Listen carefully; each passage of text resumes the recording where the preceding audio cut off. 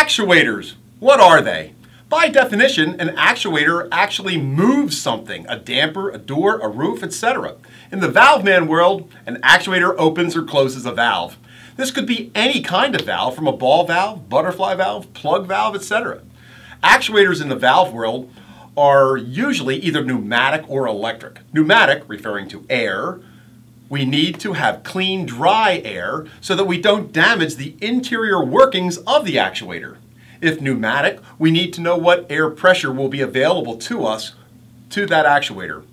We will also need to know if the application requires a fail position. If you do require a fail position on loss of air to the actuator, you will need to specify an SR, or spring return pneumatic actuator. If not, you can use a DA, or double acting pneumatic actuator. The double acting will fail in place on loss of air pressure to the actuator. Both spring return and double acting will need a solenoid valve, a small electric valve, to be energized to allow air into the pneumatic actuator. You will need to specify the NEMA class, either NEMA 4 or 7, and the voltage, typically 110 or 24 volts VDC. There are also electric actuators. Electric actuators typically fail in place.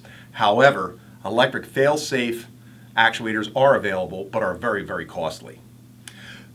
Electric actuators are not nearly as fast as pneumatic actuators.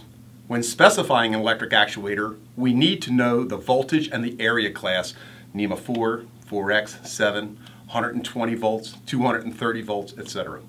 Hopefully this little tip will help you when you are specifying your actuators for your valves. Thanks for watching.